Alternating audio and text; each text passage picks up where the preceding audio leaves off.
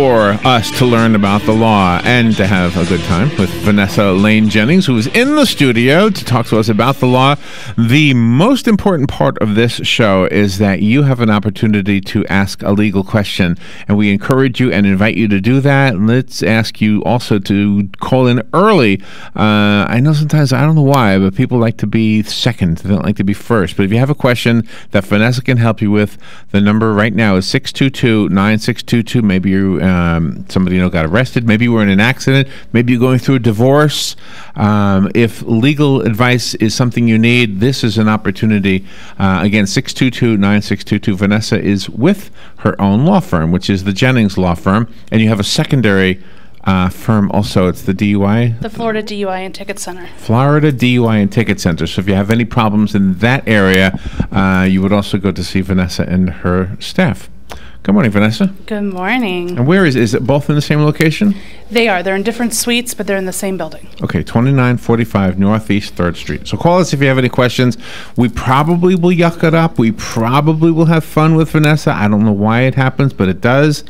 Something about our relationship that I love, but at the same time, we don't want to discourage people from calling in with their serious questions. So absolutely. How are you? You said you were almost in a wreck on the way here? Well, 3 in the parking lot. 3 in the parking lot. Yes. I believe it. Oh, well, that opens up a question right away. All right, let's go. All right. I was told that if you have an accident on private property, different laws apply to the accident, and the mall would be considered private property, no? Is that true or not true? What's different? I don't know. And that's when you don't practice that particular area of law, so they don't teach you everything in law school. So I don't practice Okay, so this is a little out of your league, something? Right, so if you have I've seen plenty of traffic accidents that take place on like a mall property, and they still are able to get personal injury monies from it. Because really? I'll look it up and I'll give you the answer next week. So we had a lady who worked here at the station who, when we had our offices in the Cascades, now I don't know if the Cascades is different than the Paddock Mall, but she was hit, her car, not her, but her car was hit in the parking lot. Yeah. And there was something about, well, this is private property, so there's a different way to do this or something. You never heard of that, huh? Now, was that having to do with the police and reporting it? Or Maybe. Did it have to do with actually suing for liability purposes? Yeah, see, I don't really know. But maybe it was the police reporting so it. Maybe they can't fill If I had a big enough piece of property for this to apply, and I was driving my car on my own property, we know a few people that might have property this size, right? If you're at Adena, well, that's kind of a public-private place. Okay. Yeah.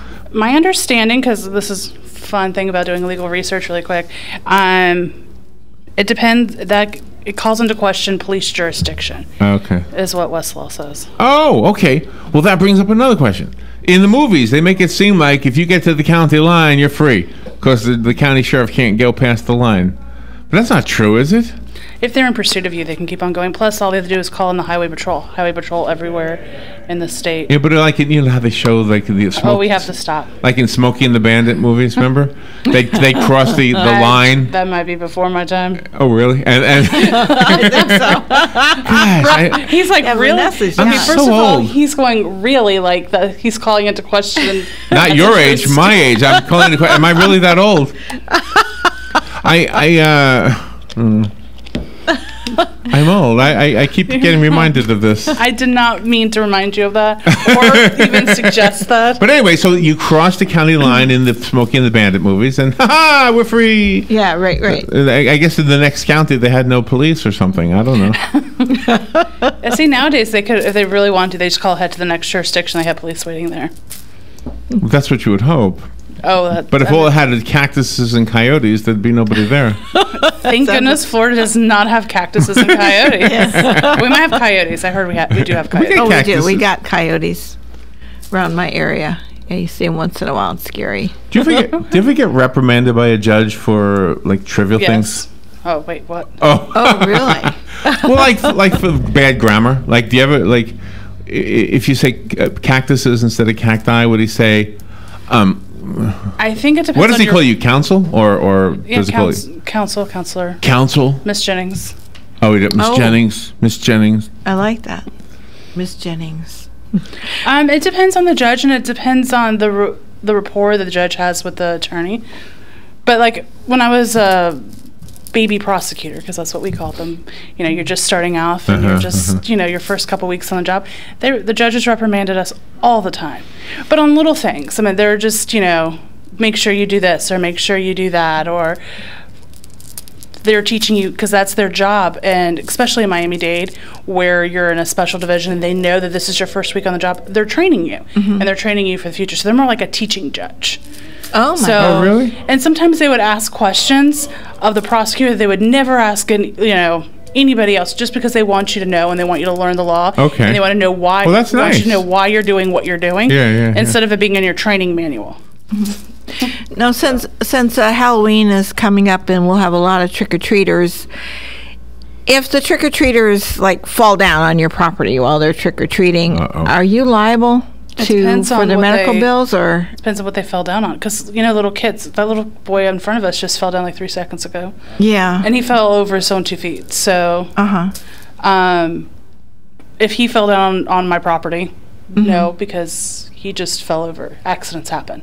Now, if there was something that I had on my property, let's say I had pumpkin.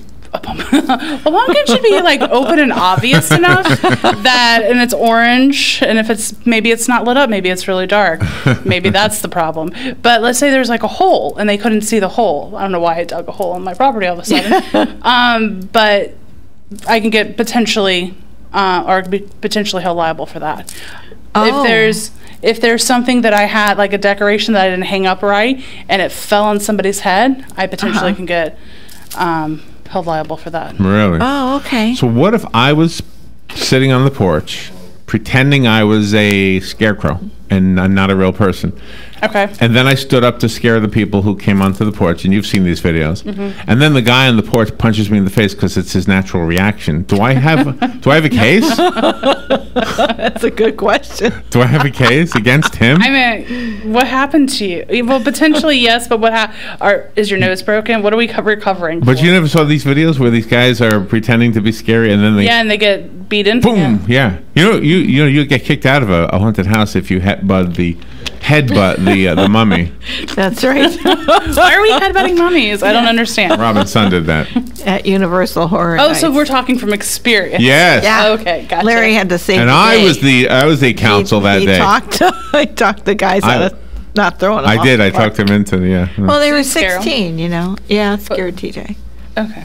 So it wasn't that TJ was just being, rude. Right, because they were touching the kids and everything. The actors were punching and things, right? And then TJ I'm not going to say right to that. I didn't see them punching the kids. Well, no. I think that might have gone above and beyond. I don't remember that. What Halloween Horror Nights is supposed to be. I don't remember that. Well, we weren't in there. They were in there by themselves. So I don't know, but Larry saved the day.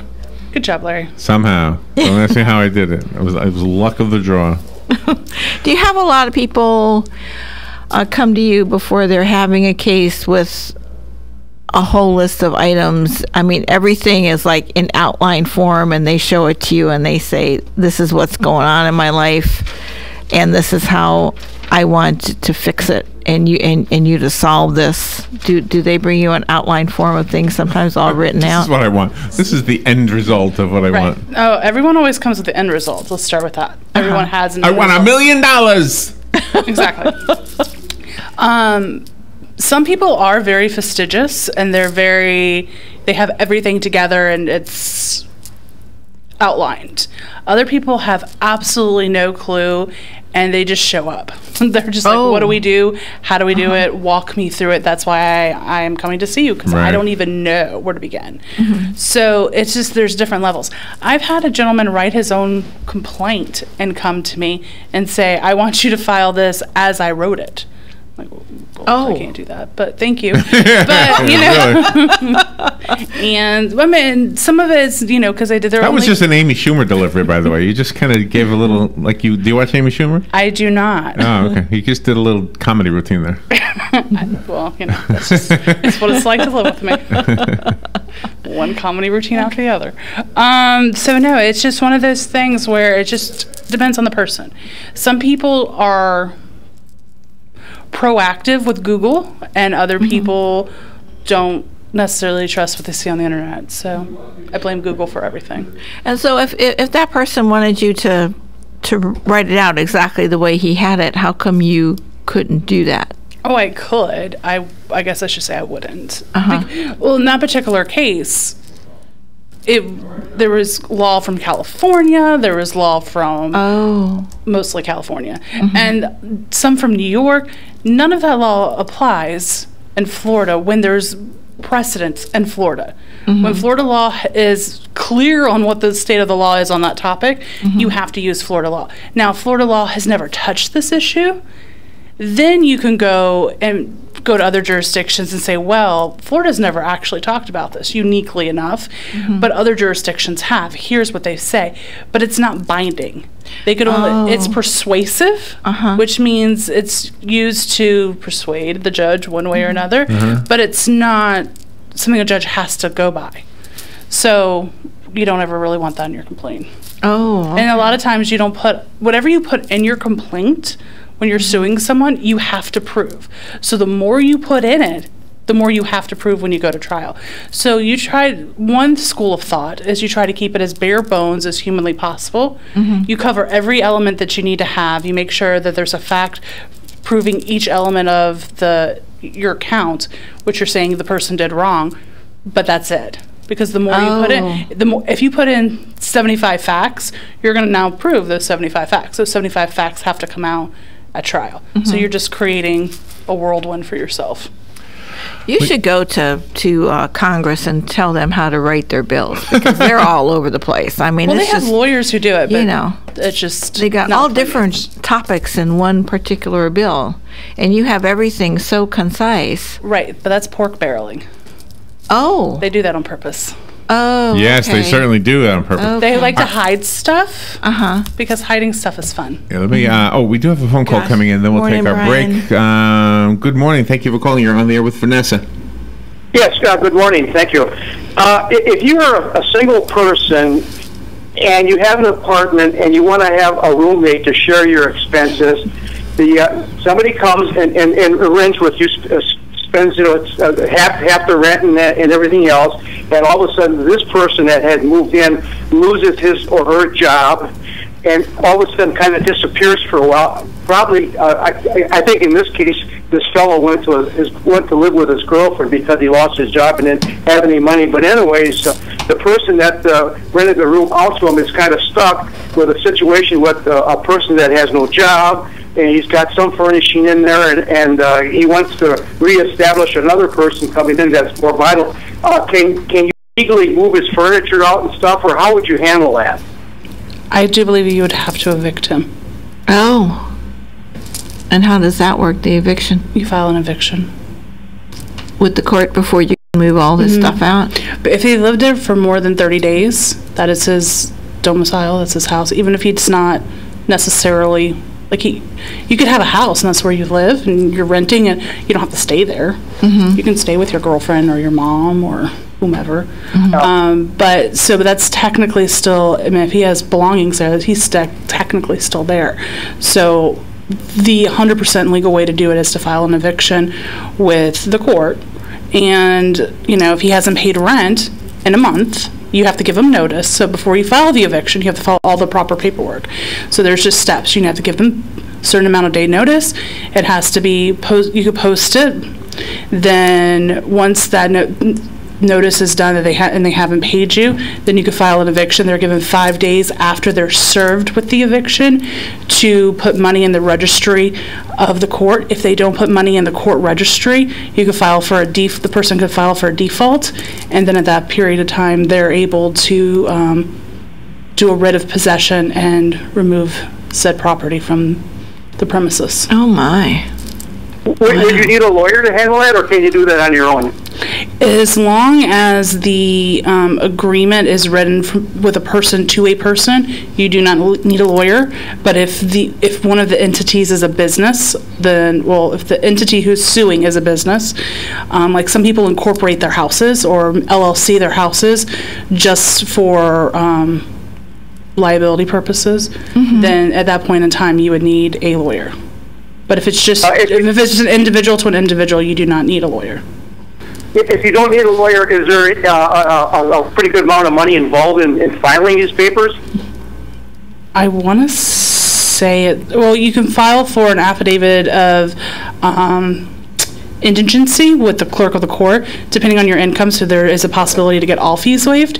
The other option is to choose. There's a couple different eviction options, and I think the cheapest one is $190. I think. I'm not positive on that. Don't quote me because I don't. Oh my! I don't know the numbers. Yeah. Okay. Well, thank you very much. All right. You're welcome. Thank you. Good question. All right. I'm sorry. We'll take a little break and be right back.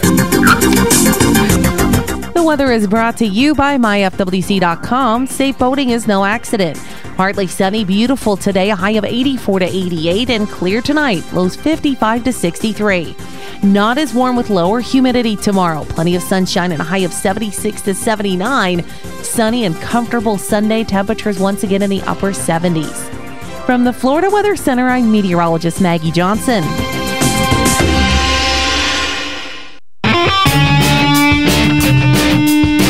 Are you in need of custom screen printing, embroidery, or promotional items? Then look no further and come visit the brand new Legacy Team Sales. LTS is conveniently located off 17th Street next to Armstrong Homes in beautiful Ocala. We offer the best prices and highest quality products for your company, team, school, or nonprofit. Whether looking for screen printed shirts, embroidered polos, or travel team uniforms, you'll be sure to find it at Legacy Team Sales. Come visit our new 27,000 square foot facility. Our friendly and knowledgeable sales staff will assist you in every part of your custom purchase. LTS carries the hottest brands in the industry like Under Armour, Russell, Mizuno, Asics, Badger Sports, Gildan, Pacific, Ogio, and many more. At LTS, screen printing embroidery is done in-house and we guarantee customer satisfaction. Stop by, give us a call, or check us out on the web at shoplts.com. Remember the name, LTS.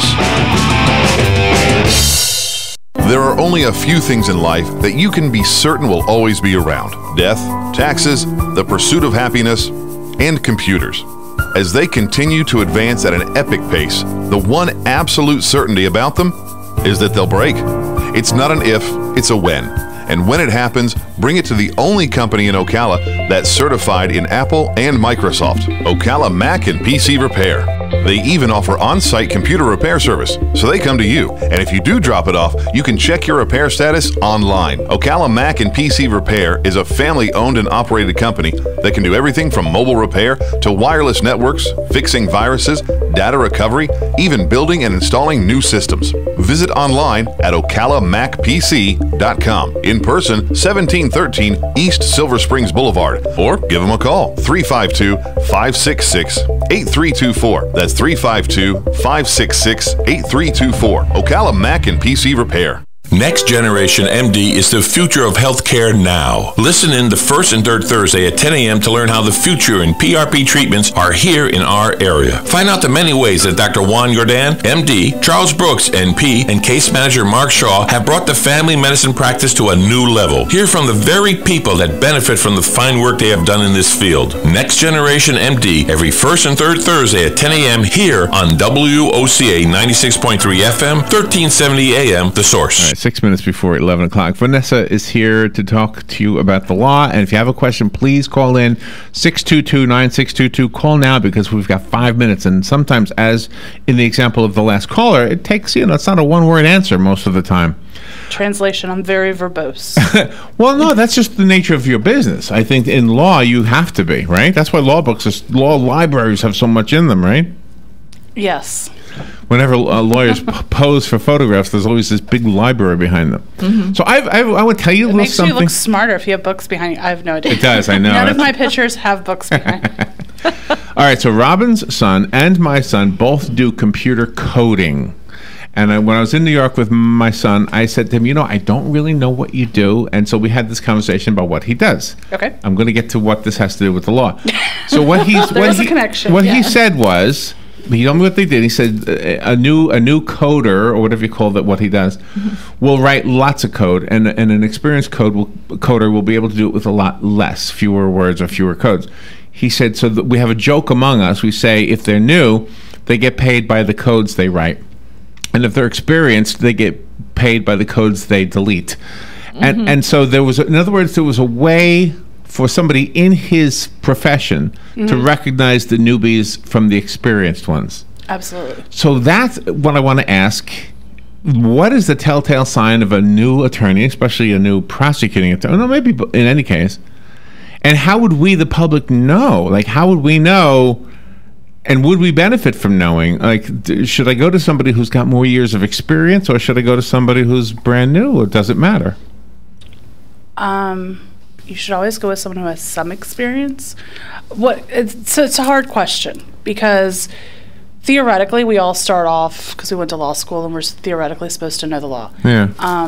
My theory on it is the law school actually doesn't teach you the law. It teaches you how to think. It teaches you how to think legally, to take legal theory and apply it to a certain set of facts and circumstances. Okay, right. Because I don't say you're never. Very rarely are you going to find a case that has 100% your facts. Like, it is the mirror image of your case. There's always going to be something that's different, and you're going to always have to argue that that difference doesn't matter, or either that difference does matter, depending on which way you want that case, if that case hurts you or helps you, if you want to use it or if you don't want to use it. So that's what law school does. Learning a particular area of law just takes time, and you have to immerse yourself in it. So the more experience a person has, or the more years a person has in that field, theoretically the more they know. But that's not necessarily true, because it doesn't mean that they didn't go and take additional classes and continuing education and they're keeping up with the law, because the law changes every single year. You know, they tweak this or they tweak that. Everything just changes. So if things are changing, you just want to make sure that whoever you have has experience in that area, that they keep up with the changes in the law. And the way you can normally tell that is you ask them questions, or you can go to their Florida bar page, and on the bar page it tells you. Oh, it tells you all that? It tells you when they graduate. It tells you what sections they're in. Like for me, I'm in 3 sections. I am in the business law section, I am in the criminal section, and I'm in the family section. So each one of those sections for the Florida bar, they send me newsletters. So if there's a new case that changes things, they update you. They say, hey, you might want to go read this case because this changed, or it might change one of your cases or how you look at it. Or they'll send different updates, and they keep you abreast of all the topics. And so do we benefit because a new attorney is probably going to be with a firm that has some elder attorneys there? Like, do I benefit if I go to a guy and I'm his very first case? Am I okay because he's got a partner that's been doing it for 20 years? Well, like when we were prosecutors, everyone had their very first case. Yeah. Now, unfortunately, I don't want to say unfortunately, my very first case, I hadn't even graduated law school yet. I was still in law school, and I had my very first case. But I had someone, because I was a CLI, which is a certified legal intern. But I had a prosecutor over me who made sure that I did what I was supposed to do. They also had only been a prosecutor for probably about 6 months, but so they were baby prosecutors themselves. But it was one of those things where there's always somebody above you, like when you're a prosecutor or a public defender. There's always someone above you to make sure what you're doing is correct, because it's a learning process, and that's why you take those jobs, is to learn. Now, if it's a firm, there's normally tons of people above you in a firm who are able to help the new attorneys and oversee. Goes too fast. Goes too fast. All right, so the best thing we can advise for the listeners who didn't call in and want to have their questions answered is to go to see you. Absolutely. And how do they do that? What's your number? My phone number is 352-804-0092. Our address is 2945 Northeast 3rd Street, across from the Municipal Golf Course. And in addition to the Jennings Law Firm is the DUI? And Ticket Center. DUI and Ticket Center. In Florida. All right, we will be right back. Thank you, Vanessa. Thank you. 96.3 FM, The Source. Fox News Radio, I'm Lillian Wu. The dinner to raise money